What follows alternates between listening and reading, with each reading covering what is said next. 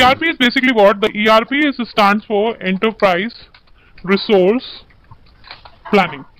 Fine. But nowadays, if we talk about many companies, many big organizations are going for this ERP. Many big organizations are going for using ERP. So why basically the companies are going for ERP, right? So ERP has a many benefit. The first benefit that ERP is based on the single database. Single database means, let's say for example, I have an organization, and in my organization, let's say I have a HR department, I have sales department, I have marketing department, I have a customer department. So now my requirement is that if I am doing any transaction in sales and I'm doing any transaction in marketing or customer, so if I want to see their segregate report, okay, so that is easier in ERP because as it is based on a single database, so whatever transaction you do in any one of these department, everything is going to be stored in the one database only.